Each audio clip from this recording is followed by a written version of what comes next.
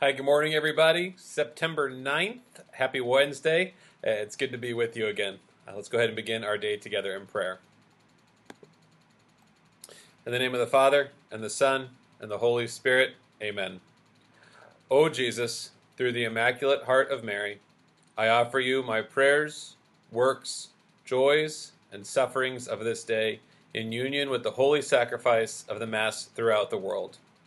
I offer them for all the intentions of your Sacred Heart, the salvation of souls, reparation of sin, and the reunion of all Christians.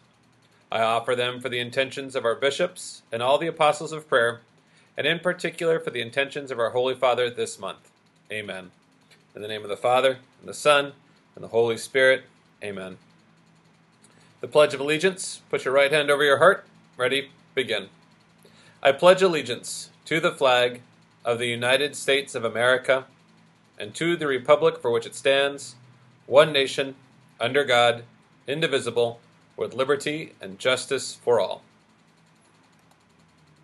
Today we celebrate another wonderful saint. We celebrate Saint Peter Claver.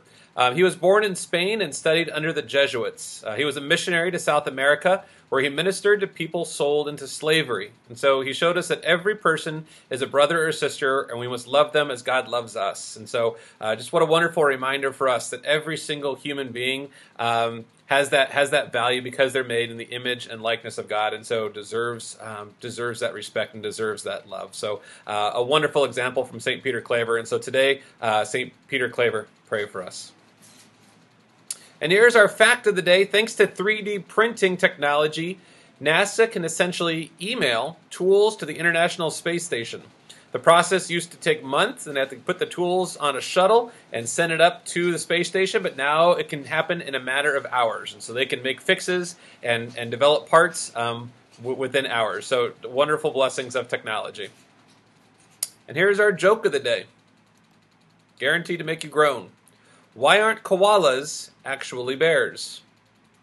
Why aren't koalas actually bears? They don't have the qualifications. Qualifications. Koalas actually aren't bears, they're marsupials. So there you go, a joke and a bonus fact of the day. As we get to the middle of the week, I just hope you continue to do your very, very best. To always remember how blessed we are to be part of this community. And I know sometimes we have challenges and struggles, but it's always important to look for the silver lining in those challenges and struggles. Try to find what message does God want me to learn through this struggle. So I think that's a great thing for all of us to remember, especially during these days when life is certainly anything but normal. Let's have a great day today, and always remember to work hard and be Christ.